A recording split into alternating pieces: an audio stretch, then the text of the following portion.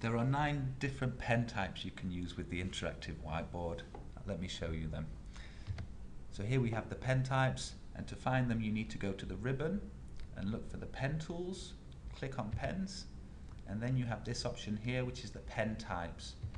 And as you can see here we have our options. So the first pen type we're going to go for is the pen.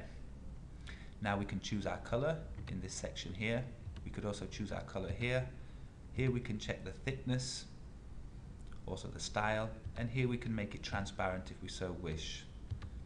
So let me just change the thickness. I've got black and I can start writing now. So as you can see, that's just a regular pen.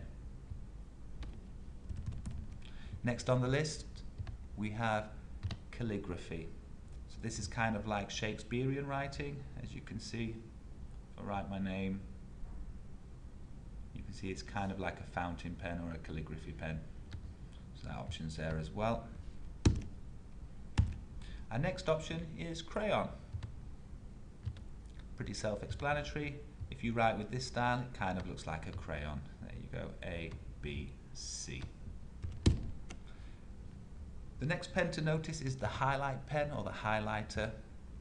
So what I can do here is I can actually highlight this section here and this here to show you that we already have a text video and we've already created a video for the Magic Pen. So if you want more information about the text pen or the Magic Pen, just search through the YouTube videos. Next we have creative. Now with the creative, it gives us these options here. So I can write normally and it just gives me a nice background pattern. It just makes it look a bit funkier. There we go. And let's have some stars.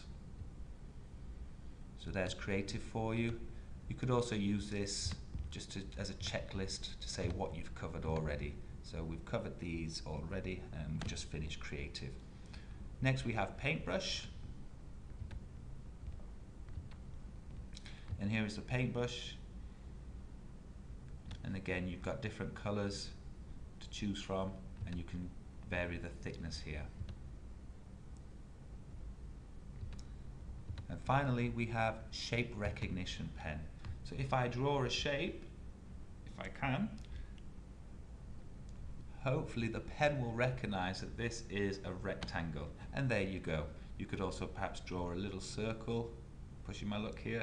Yes, and that also works. Thanks for watching.